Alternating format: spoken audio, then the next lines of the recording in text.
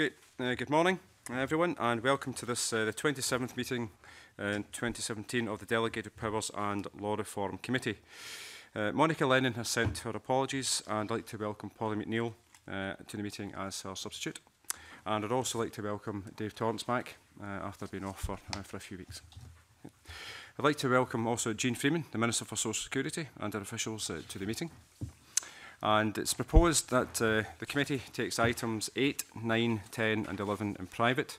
These items are the consideration of the committee's approach to the Police Act 1997 and the Protection of Vulnerable Groups Scotland Act 2007 Remedial Order 2018, the Scottish Government's response to the committee's questions on the delegated powers provisions in the Civil Litigation Expenses and Group Proceedings Scotland Bill, the contents of the committee's report to the Equalities and Human Rights Committee on the delegated powers in the Gender Representation on Public Boards Scotland Bill, and the evidence it will hear from the Minister on the Social Security Scotland Bill this morning.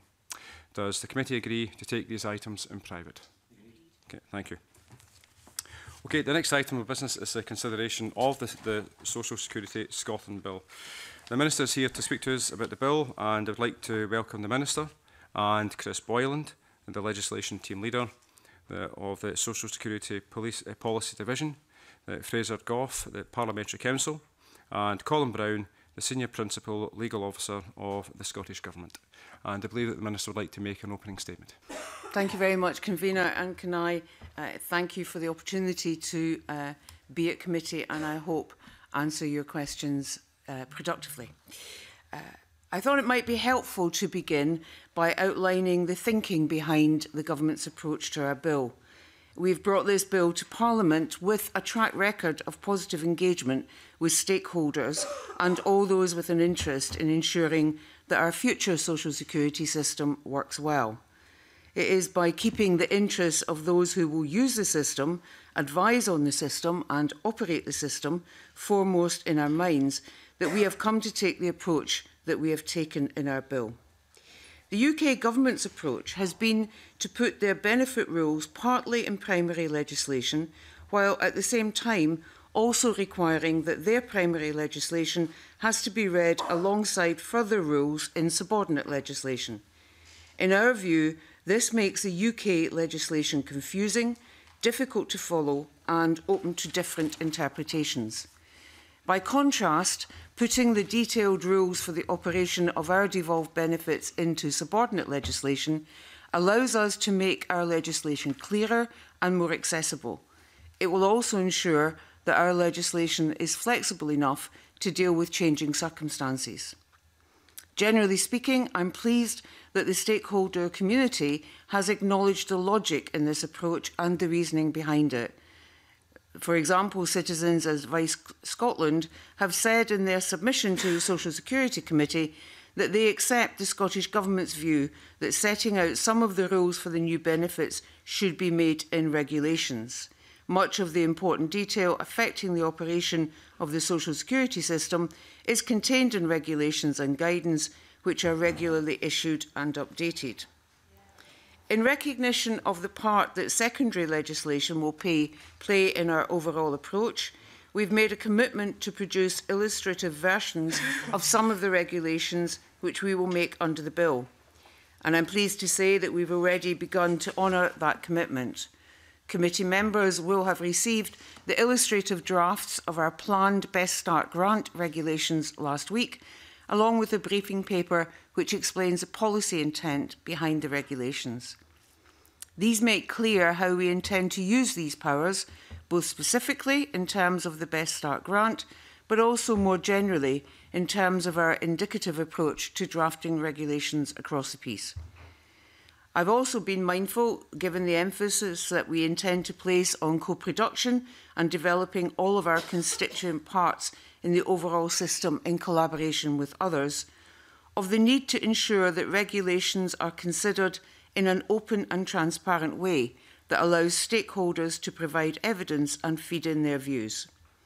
That is why we have produced these illustrative regulations, so that the wider public and the stakeholder community can see what we intend to do with the powers under the bill. It's also the reason why, with the exception of a small number of areas which mostly deal with administrative matters, that regulations will be made under the bill will be subject to the affirmative procedure to allow for full scrutiny by the committee. And I'd like to say a little bit more about scrutiny, if I may, and before I finish. I have been consistently clear in my discussions with stakeholders for some time now that I believe there is a need for independent expert scrutiny of social security matters in Scotland. And I'm happy to make that point clear once again. So if we are agreed on the need for scrutiny, then the next question is about when we should be scrutinising. How do we ensure that the right people are involved at the right stage to deliver the most value? In my view, the absence of this represents a failing in the current UK arrangements that we should correct. The statutory rules at UK level, which currently govern the work of the advisory committees, mean that regulations only come to the existing committees after they have been drafted, with a number of exceptions which allow the Secretary of State to circumvent the committee's involvement, and the committee's advice is provided to the government, not to the Parliament. This isn't the only difference between what currently is the case at a UK level and what will happen in relation to our devolved social security system. It's likely that there will also be a difference in the volume of regulations to be scrutinised. When Professor Graeme McKeever gave evidence to the Social Security Committee on the 14th of September, she said that the UK Social Security Advisory Committee had scrutinised 44 pieces of legislation in the previous year. This is a significant volume, but it's not directly comparable to what will happen in Scotland once the initial sets of regulations to establish the new system have been made.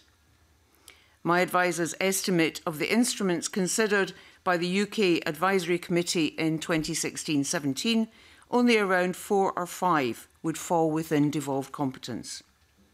So if you have a commitment to involve stakeholders and experts, and you are dealing potentially with a lesser volume of regulations that allows you some time and space to submit regulations to a full and detailed scrutiny process, then the next question is who exactly should provide this scrutiny. I've been clear that I don't think this is a question that the Scottish Government can answer on its own. It's not for us to decide how our proposed legislation should be scrutinised. It does feel to me a bit like marking our own homework. So this is what I've done so far. I've met with the convener of the Social Security Committee back in May to ask her and her members to consider what role the Parliament should play in filling the space left by the existing UK advisory committees. And I have since written to Dr. Jim McCormick, the chair of our expert advisory group on disability and carers' benefits, to ask him to set up a short life working group from amongst his members to consider how scrutiny of social security matters should work as part of our new Scottish system. I have asked for an initial response from him in line with what I understand to be the timetable for the drafting of the Social Security Committee's Stage 1 report. I think it's important that the expert group's initial findings should, if at all possible, be taken into account at this stage in the parliamentary process. As Jim outlined to the Social Security Committee on the 21st of September, the expert group plans to engage with the Social Security Committee and also the Public Audit and Post-Legislative Scrutiny Committee, and I'd be interested to hear from members today if you feel that the DPLRC could also make a contribution to that work. Once these various groups and bodies have had an opportunity to consider the matter, I expect to be able to say more on how we will ensure that expert scrutiny is built into the system later on during the bill process. In all of this, I'd ask that we don't lose sight of the real prize. The prize is a system that works in the best interests of all those who depend on that. To do that, we need scrutiny arrangements which are expert-led, open-minded and forward-looking, that drive improvements in the system and make things better. And by the end of this parliamentary process, I hope that this is what we will have in place. My thanks to you, Convener. I'm very happy to take questions that members may have. Thank you very much, Minister, for that comprehensive opening statement. I'm quite sure that you'll have touched upon many of the areas of questioning that they would like to put to you. But there are a few questions, and certainly the number of respondents to the Social Security Committee's call for evidence in the bill have expressed concern about the uncertainty created by not including on the face of the bill detail about the eligibility and what will be provided for each of the types of assistance. And in light of these concerns, have you given any consideration to including more information on the face of the bill? Thank you. We've designed the bill to give flexibility for policy development, both now and in the future. But we've also used a framework that allows Parliament to control what is provided as it sees fit. It is important, I think, to keep in mind that the schedules are not aiming to define individual benefits. They are the framework within which benefits will be designed. For some types of assistance, there will be more than one benefit. For example, disability assistance covers currently 4 benefits. So working within this framework, we intend to co-design policy for our new social security system, working with those who have lived experience of the existing system. That is where the role of our social security experience panels, which involve over 2,400 people, come into play. People who have recent experience of receiving benefits to help us develop our policies and to design and test a new system to ensure it works for them. Alongside the experience panels, we have our Disability and Carers Benefits Expert Advisory Group, chaired by Dr McCormick, which I've just referred to. And by putting those things together, I'm confident that we can come up with the right policy solutions at the right time to ensure the safe and secure transfer of benefits to those who receive them and deliver our overall ambition. And to go back to the first part of your question, part of the reason that some UK social security legislation is so confusing is that certain rules are put up front in the primary legislation, reflecting the views that were held when the legislation was made. But then as things have moved on and perhaps new governments have been elected, secondary legislation has been made which qualifies or undercuts those rules initially in primary legislation. I think by contrast, if you look at the illustrative draft of the Early Years Assistance Regulations that we've provided, you will see that the first paragraph in each schedule sets out all the eligibility rules that apply for the different types of grant. So people trying to understand the legislation can find everything they need to know about who is eligible right there in the regulations, without having to be concerned that those rules are displaced or altered by some other piece of legislation somewhere else. Okay, well, thank you for that. The committee certainly is grateful for the illustrative early years assistance regulations provided by the Scottish Government. And certainly you just touched upon them a few moments ago, and as the Scottish Government recognises that the final version of the regulations, it might be different according to any comments it receives about them. And similarly, a future government might seek to exercise the powers in the bill in a very different way to those set out in the illustrative regulations. Has any consideration been given to limiting the breadth of powers with a focus on including more detail in the schedules on what regulations must or must not do? Thank you.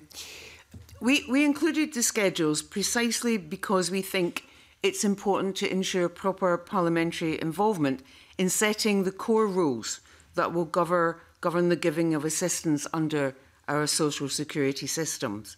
The schedules set out a mixture of rules about things that must be included and things that may be included in the regulations. As they stand, they reflect the government's view of these matters at the time the bill was introduced. Through the bill process, Parliament has complete control over the final terms of the bill, including the schedules. It is the Parliament that will decide whether further rules should be included in any of the may or must categories, whether rules presently in the may category should be moved to the must, and whether rules should be added about what regulations must not include. If I can give you an example of that, one of the areas that has come up already in my discussions with stakeholders, and I know perhaps in evidence to the Social Security Committee, is a concern that people should be given assistance in kind and not in finance, not financial assistance. Our policy intent is that individuals should have the choice. And I think it is reasonable to say that there may be a case to be made to see a change in the primary legislation that makes clear that policy choice, that individuals should have a choice between assistance received in kind or financially. I think that's an example of where, as matters come forward to Social Security Committee and elsewhere, it will be for Parliament to determine whether what is currently there should in any way be changed. Okay, thank you for that, Minister. I'm going to hand over to Alison Harris. Good morning, Minister. Schedule 3 makes provision about winter heating assistance regulations. No mandatory provisions is made in Schedule 3, and so there does not appear to be any specific limit on what winter heating assistance regulations could provide for. Your response to the committee's written questions explains that this is because no mandatory provision is currently described. Could you please expand on this explanation by explaining why it is considered appropriate that this schedule contains no mandatory provision? Okay, thank you. I think it's a bit of a stretch to say that there are no limits on what winter heating assistance can be used to provide for. Section 13 defines it as assistance to help people meet heating costs during the winter months, and any regulations made will have to be consistent with that purpose. I think my official's response to the committee made a comparison between all of the other schedules and Schedule 3 to illustrate that every other schedule contains what was described as mandatory provision or limits in parts of the other schedules. If you look at what mandatory provision is for, it is about defining the essence of who is to receive each type of assistance. Carers assistance, the individual has to be or have been a carer. Disability assistance depends on the person having a disability. Early years assistance depends on having responsibility for a child, and so on.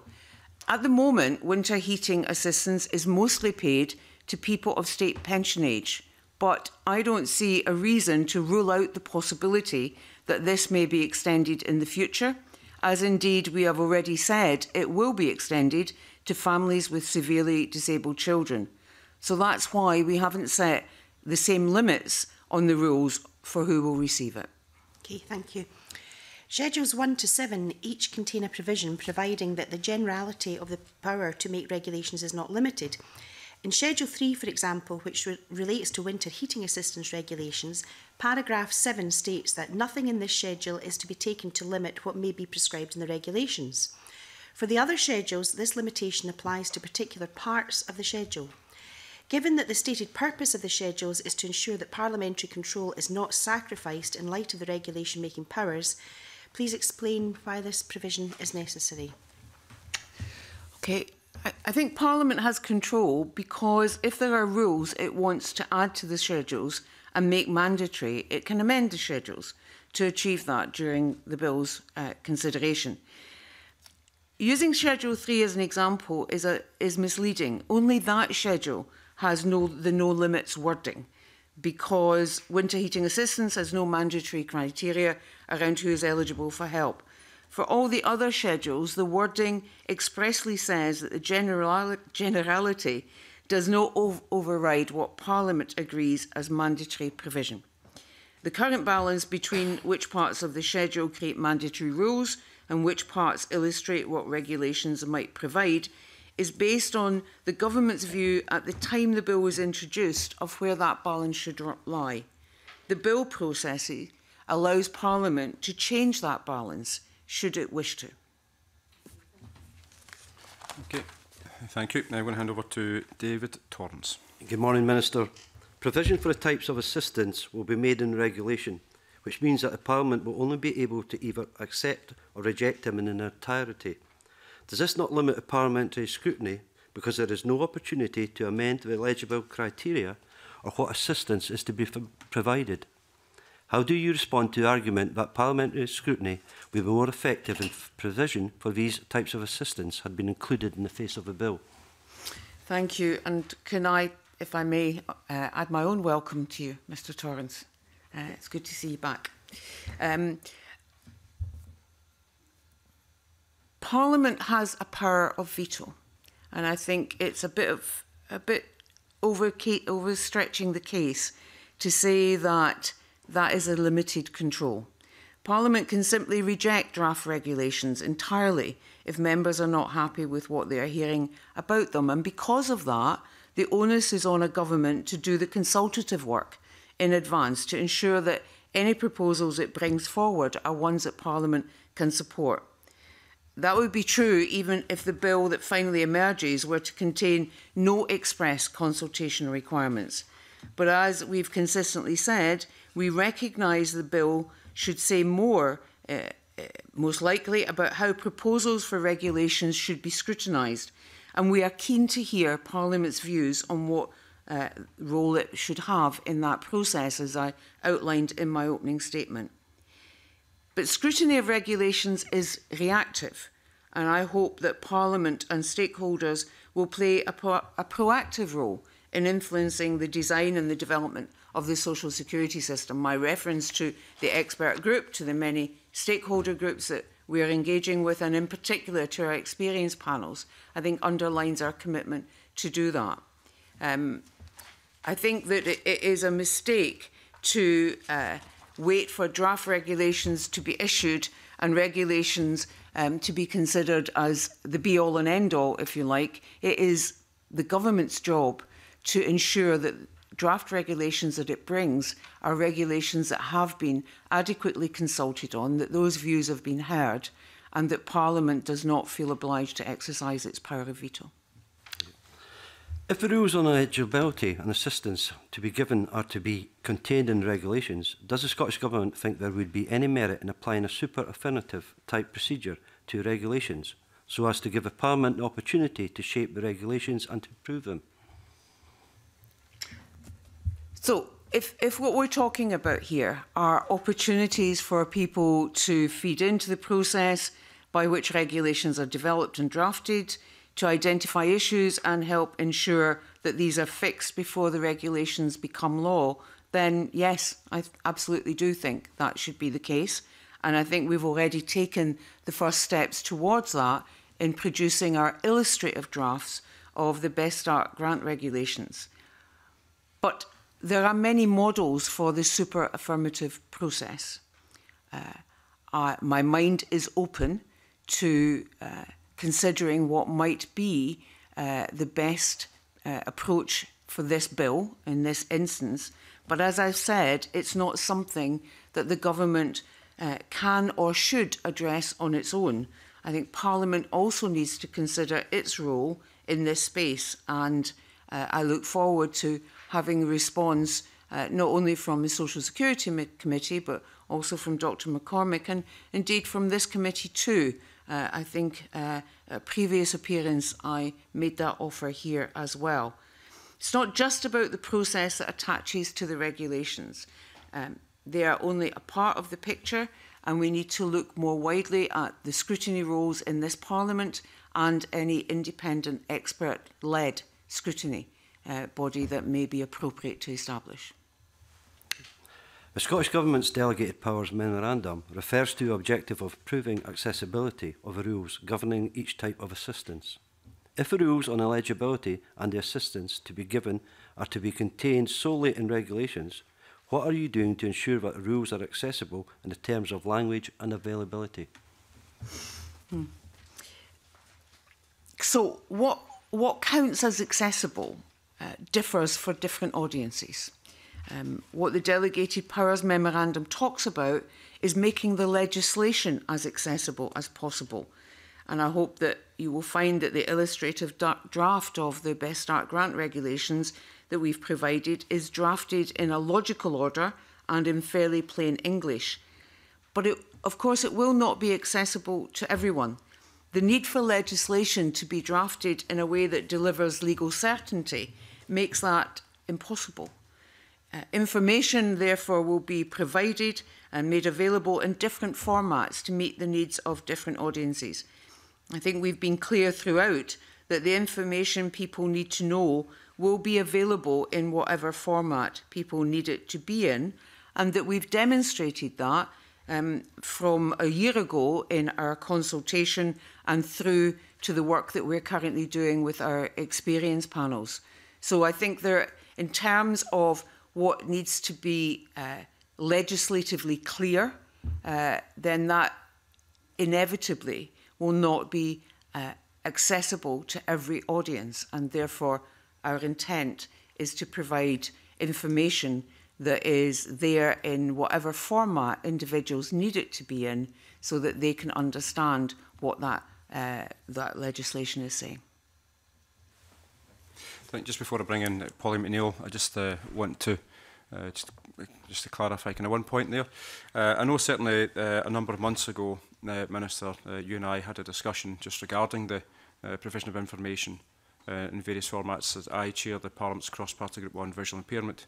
So can I just confirm then that information will be provided in formats that for people who are blind and visually impaired will be able to access the information about the bill? Yes. Okay, thank you. Okay, Polly McNeill. Thank you. Good morning. So Section 18.1 provides for short-term assistance, and while subsection 3 provides for those who are entitled to such assistance, there's very little limit on the power in subsection 5 to set alternative forms of eligibility rules other than that the assistance must be for short-term need. As this power is potentially very wide, committee wondered if there was any consideration given to either primary legislation being made to provide for other types of short-term assistance, or to apply a super affirmative procedure to instruments making provision for additional eligibility rules. Thank you. I think, as we've explained in the Delegated Powers Memorandum, the power to provide for short-term assistance is being taken to deal with circumstances that at present can't be fully anticipated. Primary legislation can take up to a year to change, and is not, in my view, the best vehicle for dealing with the unexpected. A power to deal with the unforeseen must necessarily be broad because, by definition, the government doesn't know what situations it may need the power to deal with. On the question of scrutiny procedure, as I've said, I don't want to keep repeating myself, I do believe that there should be independent scrutiny. I do believe, and my mind is open to looking at the models, the various models that are available and under the term super affirmative procedure, but I don't think it is the role exclusively of government to turn our minds to that. I do think there is an important role for this Parliament, particularly given the scrutiny responsibilities that our parliamentary committees have. And so I'd hope that we would be able to reach a view as a government based on views from certainly the lead committee, perhaps from others, and from the expert group on what we would then propose should be in the legislation by way of independent scrutiny on any government's exercise of its social security powers. Okay. Thank you. Can I just ask just one question on that? So just in terms of having that flexibility, is this with an eye to say potential that there was a change of rules from within the Westminster powers, also with the 85% of social security powers.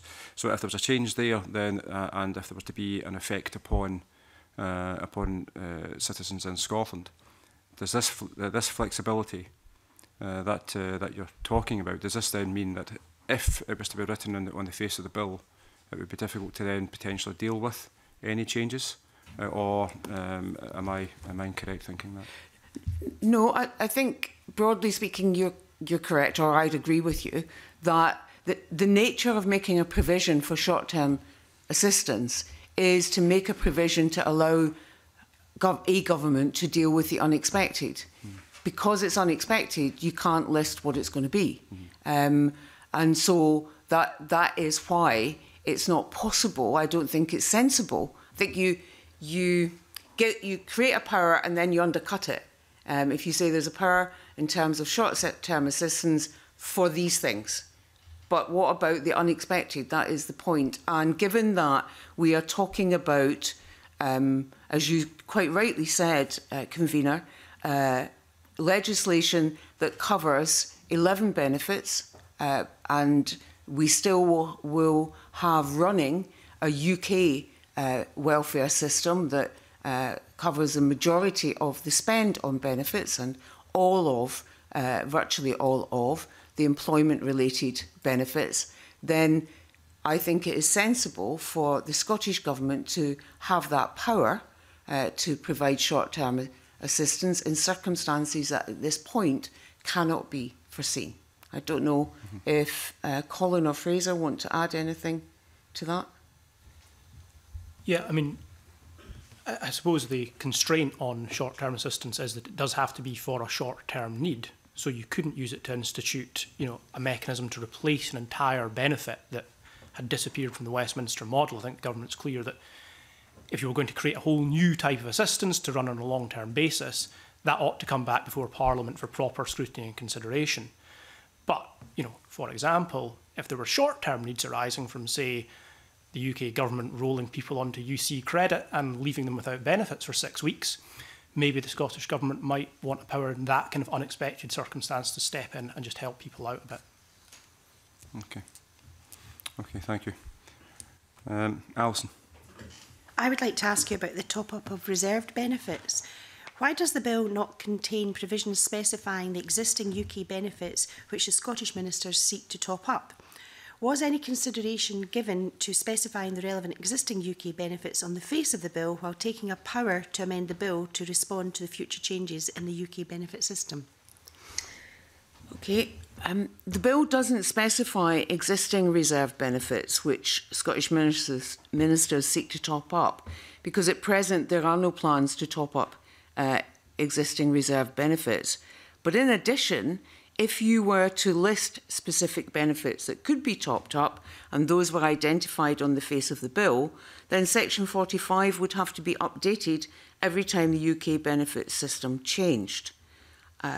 Whether this was done via an amending power or in any other way, I don't think it's a particularly sensible use of parliamentary time to have to keep going back to amend your list on the basis that the UK government has changed what it's doing about benefits. And again, that is not something that you can sensibly anticipate what may or may not be done at a UK level. At present, the power is provided to top up any reserved benefit within the limits of devolved legislative competence. So we've deliberately framed it broadly to reflect fully the devolution settlement. I think that's clear and generally understood, although I'm happy to commit to ensuring that our new social security agency publishes information which explains very clearly which benefits are delivered by the Scottish Government and which ones remain reserved to the UK. Thank you. Okay. Pauline? Yeah, you probably partially covered this, but I'll ask it anyway. It's to do with the guidance on discretionary housing assistance that may be issued by ministers under Section 52(2), and that could contain details relating to a wide range of matters. So these are matters in relation to other forms of assistance in the bill that are set out in the regulations, and they're subject to a particular parliamentary procedure. You've given the committee a written response that it doesn't seem to be an appropriate use of parliamentary time to require parliamentary approval of any guidance of this type. It's the same theme, I guess. And that remains my view, that it is the best use of Parliament's time is to make law and not guidance. The obligation on local authorities is to have regard for the guidance which will be issued under Section 52(2) of the bill, and that reflects the current arrangements which work well without detailed ministerial direction. Guidance isn't binding on local authorities in order to allow them a degree of scope to deliver services in a way that suits their particular local needs and circumstances. And I think our preference would always be to allow for that degree of flexibility in terms of local delivery. However, any such guidance will be laid under section 52.5 of the bill, which also requires a copy to be laid before Parliament, and that means that Parliament would be free to take any steps it thinks appropriate at that stage. Thank you. And Pauline? Yeah, first, thank you for your opening statement on parliamentary scrutiny. That was very helpful. I wanted to ask, I mean, given the technical nature of the regulation, so you said obviously there's a very important role for the Scottish Parliament in scrutinising the regulations and the primary legislation as it goes forward. Do you have any view about the balance between an independent scrutiny committee and the Parliament itself? And do you think that there's, in terms of parliamentary scrutiny or scrutiny of the operation of the regulations as a whole, there would be any advantage in having some cross arrangement with Westminster to use any technical expertise that's available there? Sorry, could you just explain what you mean by the last part about cross-arrangement? Yeah, well, I mean, I suppose I'm able to ask you this in my capacity as a member of the Social Security Committee. So we'd heard from a witness talking about the Irish situation, and she'd said that it was worth considering whether there should be someone from the Independent Scrutiny Committee at Westminster sitting on any committee that might be set up for independent scrutiny of the Scottish Parliament regulations and vice versa, because they're dealing with technical regulations all the time. So. Okay, just on that last point, there are actually currently 2 members of the Social Security Advisory Committee operating at UK level on the expert group. Dr McCormick, of course, himself is the chair, and a new member recently joined. What they bring in terms of their experience of the operation of that committee is invaluable. I think the situation in Northern Ireland is different in that they have a form of powers over the delivery of the entire social security system, which of course we don't have. But they have that with a limitation that it's not really possible to change too much between what is implemented in England and what is then delivered in Northern Ireland. So I think the comparisons, we need to be mindful of the differences. That said, I think there is value in looking at how we might go forward in terms of independent scrutiny, in factoring into that consideration where it might be helpful to ensure that what is done in terms of social security in Scotland and equally what is done south of the border do not contain unintended consequences. So I've said often in other places that the 11 benefits that we will take responsibility for, whatever it is that we do with those in the immediate term or in the longer term, any future government needs to be able to work in a complementary way to the UK, what remains of the UK welfare system, because individuals will be in receipt at times of benefits from both governments. And we don't want to get into a situation where what one government does creates an unintended negative impact on what another government then does. And there are some issues in terms of how the fiscal framework seeks to deal with that, for example, that we've, as I think I said to Parliament when I made the statement on the agency, we've recently resolved around abolishing bedroom tax at source. So I can see value in making sure at that senior level there is at least cooperation in understanding and in experience between whatever body we have in Scotland and that Social Security Advisory Committee. I do think, so we're all clear, I have always believed that there is a role, an important role, for independent scrutiny on how social security in Scotland is designed and delivered and legislated upon in the future. I think it is not an easy comparison to then say we will simply do what is done south of the border for two reasons. Our Parliament is different. Our committees have a clear scrutiny role that Westminster committees do not. Nor do I believe it is right to have an independent body operating at that level to that purpose, where ministers of this or any government can bypass it in terms of what they introduce, as is currently the case at UK level. So I'm keen to reach a final concluded view, I hope, with the input from Social Security Committee, from the expert group, from this committee, indeed if there are views that allow us, before the legislation completes its final road through this Parliament, to be very clear about what the independent scrutiny arrangements will be, what role that committee will have, and what will be the requirements on Scottish ministers in terms of consulting with it and who it might report to. Thank you very much. Okay, thank you for that. Could I just ask one final question, just regarding the experience panels, the 2,400 plus people involved.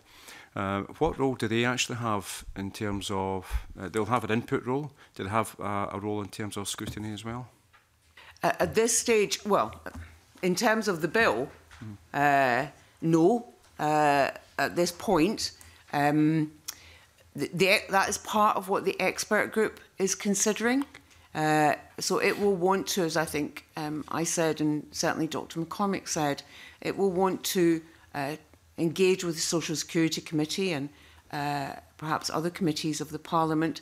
It will also want to consider any views from other stakeholder groups, and in that are the experience panels, and it is up to the expert group, which is independent, to work out how exactly it wants to do all that. Okay. Okay, thank you for that. Any other questions for the Minister? No? Okay, thank you very much, Minister, and your team. And I'll suspend briefly so we can change the committee. Thank you.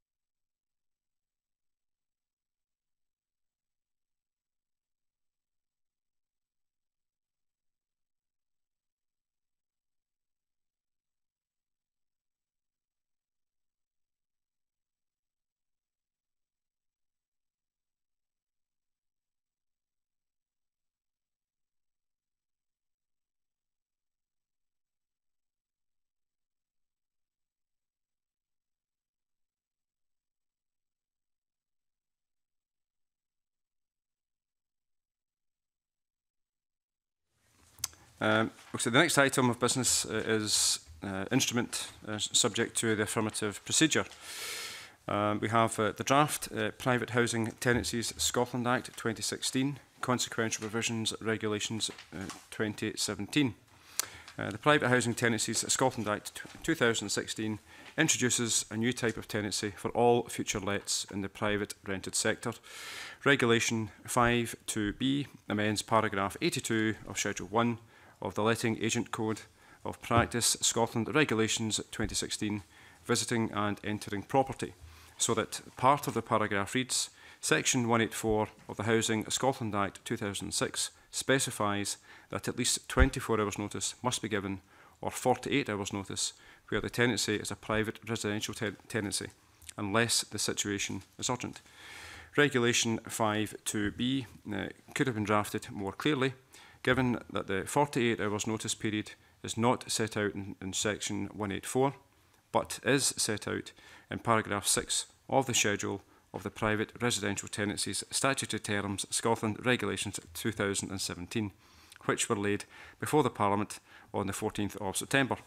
The Scottish Government has undertaken to include a provision to clarify this matter within an instrument which will amend the Letting Agent Code of Practice Scotland Regulations 2016 SSI 2016-133 prior to those regulations coming into force on the 31st of January 2018. Does the committee agree to draw the regulations to the attention of the Parliament on reporting ground H, as the meaning of Regulation 5(2)(b) could be clearer in a particular respect? Yeah. And does the committee wish to welcome the Scottish Government's undertaking to clarify this matter within an amending instrument? Also, no points have been raised by legal advisers on the draft Scotland Act 1998 Insolvency Functions Order 2017 and the draft Legal Aid Scotland Act 1986 Amendment Regulations 2017. Is the committee content with these instruments? Okay. Agenda item number 4 are instruments subject to the negative procedure. The next item of business are these the instruments subject to the negative procedure. It's the agricultural holdings, modern limited duration tenancies and consequential etc. provisions Scotland Regulations 2017 SSI 2017-300. A main purpose of these regulations is to make provision for who is a new entrant to farming for the purposes of whether or not a person's lease of a modern limited duration tenancy, an MLTD, under the Land Reform Scotland Act 2016 can contain a break clause. Paragraphs 2, 3, 5 and 6 of Schedule 2 of the regulations all make provision until the coming into force of Section 92 of the Land Reform Scotland Act 2016 for all purposes, that various specified enactments are to be read as if references to certain words as expressed within the quotation marks in each regulation are omitted. Those words are repairing tenancy or a repairing tenancy, as the case may be. It's suggested by legal advisers that the provisions could be more clearly expressed if the precise wording within each enactment which falls to be either omitted or modified, as the case may require, is quoted, so that the provision as modified reads sensibly. In the case of those paragraphs of Schedule 2 of the regulations, that precise wording is not quoted in the provisions. The Scottish Government has acknowledged that it may have been clearer to have drafted the transitory provisions in the manner outlined. Does the committee agree to draw the regulations to the attention of the Parliament on reporting ground H, as the meaning of various transitory provisions in the instrument could be made clearer in a particular respect, and this applies to paragraphs 2, 3, 5 and 6 of Schedule 2 of the regulations? And does the committee agree to call on the Scottish Government to consider, to further consider laying an amending instrument to clarify the drafting of the provisions? Yeah, thank you.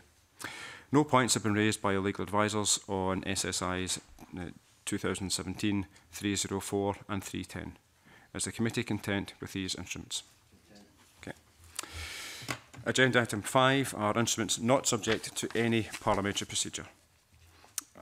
Now we have the following instruments not subject to any parliamentary procedure are the Private Housing Tenancies Scotland Act 2016 Commencement Number 2 and Saving Provision Regulations 2017 SSI 2017-293.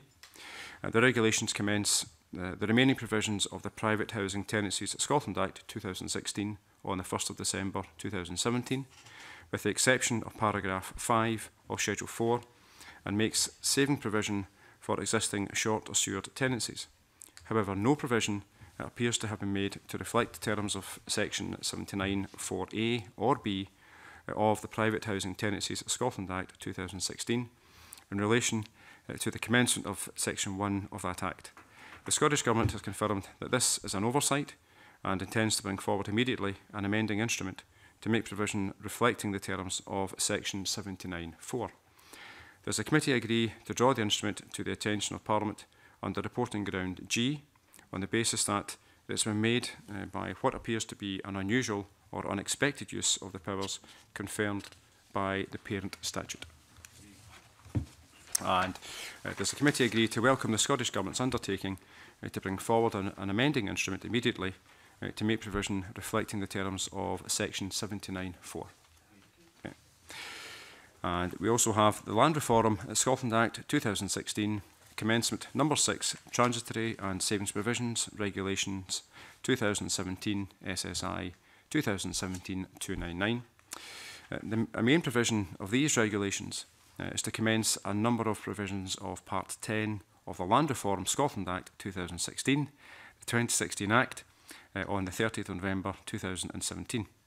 Various provisions in the regulations make provision until the coming into force of Section 92 of the 2016 Act for all purposes, that various specified enactments are to be read as if references to certain words, as expressed within quotation marks in each regulation, are omitted.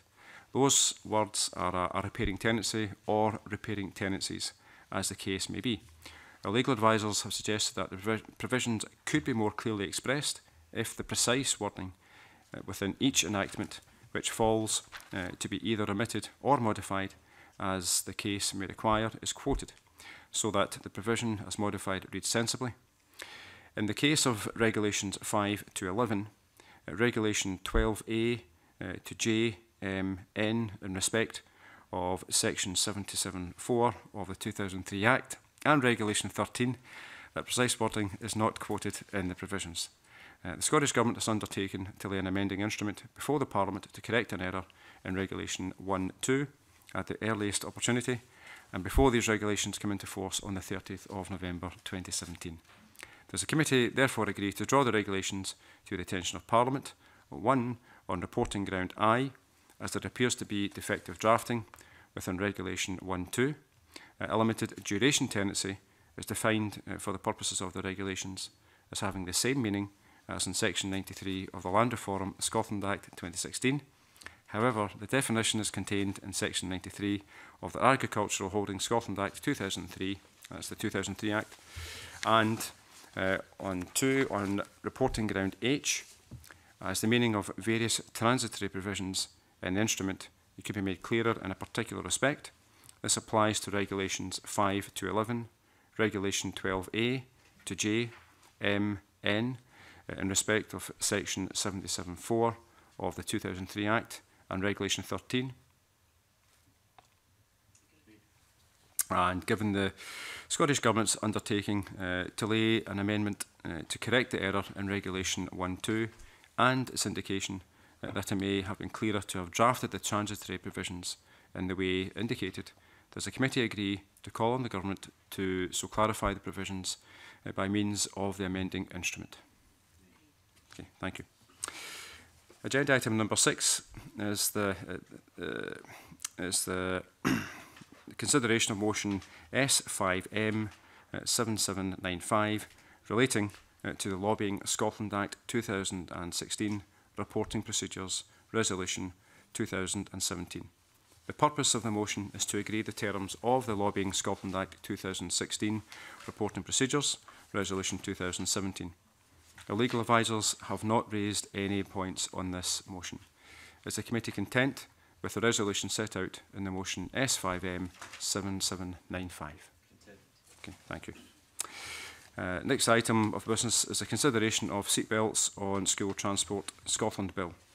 This Members' Bill was introduced by Gillian Martin, MSP, on the 28th of February 2016. The bill passed Stage 1 on the 23rd of May 2017. Amendments were agreed by the Rural Economy and Connectivity Committee at Stage 2 on the 28th of June 2017. The committee has before it a paper that considers a revision made to the sole delegated power contained in the bill at Stage 2 that inserted a new subsection into the commencement provisions at Section 5. The new subsection requires that regulations making provision in relation to the commencement of Section 1 may not appoint a day later than the 31st of December 2018. Section 1 requires a school authority to ensure that seatbelts are fitted to each passenger seat used for a dedicated school transport service. Our legal advisers have not raised any issues on the amended power. Does the committee agree to find the commensurate power in section 5 of the bill as amended at stage 2 to be acceptable in principle? Yep. Is the committee content that regulations made under this section will be laid before the Parliament but will not be subject to any further parliamentary procedure? And is the committee content to report to the lead committee accordingly? Okay, thank you. I now move the meeting into private session.